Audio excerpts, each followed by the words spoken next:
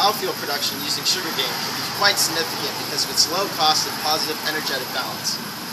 Discovering a source of energy to improve our environment and world has been an ongoing issue in recent times. According to the Journal of Energy Security, established on November 14, 1975, by Presidential Decree Pro-Alcohol, was created at a time of great flux in the international sugar industry. The oil crisis of 1973 has sent gasoline prices soaring internationally, and the Brazilian government decided to look to possible domestic sources of fuel production in order to insulate itself from the chaotic market. The program was aimed at bolstering Brazil's national sugar economy by safeguarding the privately owned sugar industry. In Brazil, biofuel production has been an ongoing success for more than 40 years. Biofuel can be produced using wheat, corn, and sugarcane. However, sugarcane was the first product initially used because it could be easily converted into ethanol. 1 ton of sugarcane can produce up to 85 liters of ethanol.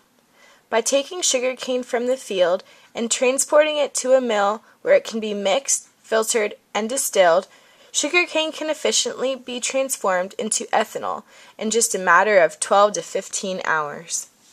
Biofuel production using sugarcane is quite significant due to its low production cost and positive energetic balance. In other words, growing sugarcane absorbs more carbon than is emitted when the ethanol is burned as fuel, making it an efficient source of biofuel when it comes to environmental concerns. Being generated by photosynthesis, a process where light energy from the sun is captured and transformed into chemical energy, biomass can be the subsequent product which is then combusted to produce energy. When considering the environmental impacts of producing and using biofuels, there are both positive and negative aspects to consider. The use of biofuels is environmentally friendly in that it reduces carbon emissions from the atmosphere. This is because more carbon is taken from the atmosphere and used in the plant. It is then released by the main biofuel called ethanol when it is burned. This conversion process is also favorable to Brazil because the country contains expansive amounts of territory, abundant water resources, and solar radiation. However, there are also negative impacts on the environment as well. First, the expansion of sugarcane fields and unrestrained use of natural resources is causing excessive environmental degradation and deforestation. For example, the overplanting of sugarcane fields causes soil erosion and poor soil quality. Other problems include the depletion of aquatic systems, nitrogen pollution from fertilizers, and atmospheric pollution when the sugarcane is burned to produce biofuel. In general, biofuel production in Brazil through sugarcane can be a solution and a problem. This is why Brazil is a main contributor of biofuel production. So basically, it reduces carbon emissions. I wonder what it's like for those farmers in Brazil. When considering the impact of biofuel production in Brazil on the stakeholders, there are 2 that are impacted the most. Us, the sugarcane industry laborers, and then people like Pablo, Jose, Consuelo. Laborers in the sugarcane industry work in poor conditions.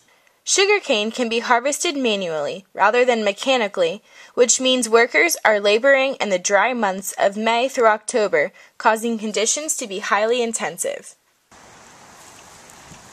Long work hours and little pay. Man, I feel like a slave. This smoke. It's killing my lungs. Burning the fields of sugarcane, and in my lungs I can't breathe. Ain't nobody got time for that. And Uncle Diego passed this past week. We can't have this. All of our people are dying. Poor Diego. For Brazilians, there is a source of food insecurity. The production of biofuel is connected to hunger amongst the population. This is because biofuel is produced using wheat, corn, and sugar. The land that is allocated for biofuel cannot be used for food or to feed livestock. Referring to the 2008 hunger and bread riots due to ethanol production, Lynas, author of The God of Species, commented that burning food crops for power is the worst use of scarce land imaginable and has already led to a situation where there is a direct conflict between food and energy. I need this bread for my family. This is my bread. Give me my bread back. I need it. I haven't eaten in weeks. No, we haven't eaten in years. In years. That's my bread. To face this expanding market, the U.S. has considered removing their only ethanol tariff. However, by removing this tariff, it will distort international markets by encouraging overexpansion of Brazil's sugar industry and diverting grazing land to sugar production. This would cause a loss of land toward food production